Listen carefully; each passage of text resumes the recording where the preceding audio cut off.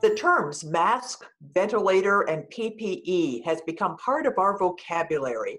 The thought of running out of those things is part of our fears. But right here at Queen's University, there's an initiative to 3D print personal protective equipment for Kingston's frontline workers. I'm joined by Matthew Snow. So Matthew, how did this initiative start? Hi, Donna. Thanks for having me. I started this project about 2.5 weeks ago with a couple of my other classmates. As you mentioned, we're medical students here at Queen's University, and we had been seeing the evolving situation with the COVID-19 pandemic, and particularly the inability to access adequate personal protective equipment at hospitals, even right here in town at KGH, and as well as many local clinics. And so we thought about creative ways that we as medical students might be able to help supply the ever-increasing demand, particularly because we were pulled off of all our clinical rotations and felt like we wanted to be doing something more to be able to help. And that's when we thought about doing 3D printing as a possible alternative way of sourcing personal protective equipment creatively. And so that's where things began about 2.5 weeks ago. Wow, only 2.5 weeks, that's amazing. And, you know, tell us what a 3D printer does. And remember, you're dealing with using a photocopier. Right. Well, everyone's probably familiar with conventional printers if you have to print a document from your computer or that sort of thing. But that's only printing in 2 dimensions. It just prints on a flat surface on a piece of paper. When we're talking about 3D printing, we're talking about printing an actual object.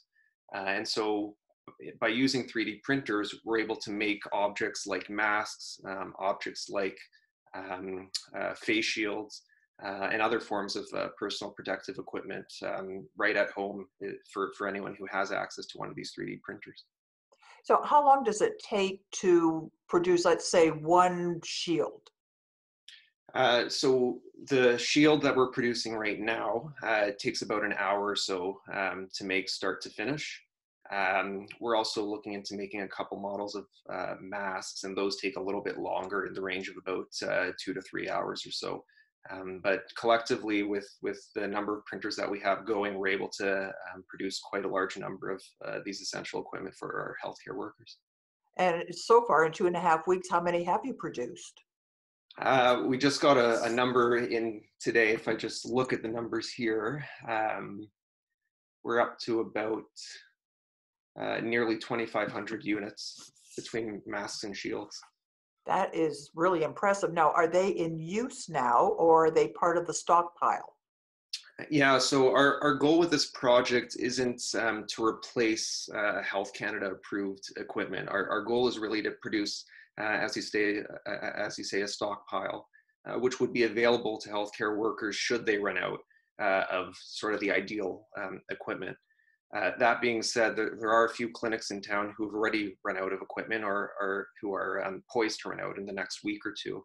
And so there are actually a few clinics already using our face shields. As far as our masks, we're actually looking into testing them to get some additional approval so that they can be used more effectively in clinical contexts. I understand you're sharing your technology with other centers. That's right, yeah. So we've been in touch with other medical students across the province, and in fact, we've been in touch with groups across Canada who've been trying to start similar initiatives to fulfill needs in their local areas. Even though we only started about 2.5 weeks ago, we are one of the first groups in the province to have started this initiative. And so even though we're sort of forging ahead with the project here, we're already in a position to be able to provide advice and guidance to some of the other initiatives that have been started up in other areas of the province.